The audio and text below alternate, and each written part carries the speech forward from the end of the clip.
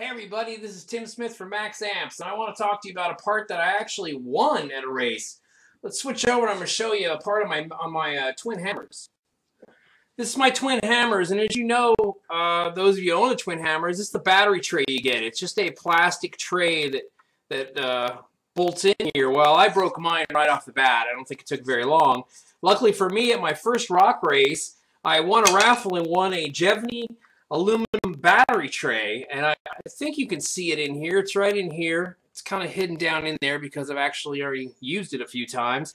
And I'll tell you what, it's a fantastic item.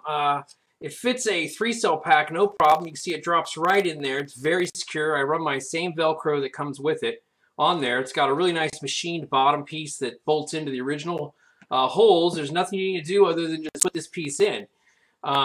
So yeah, I'm really kind of falling in love with it. Switch over here.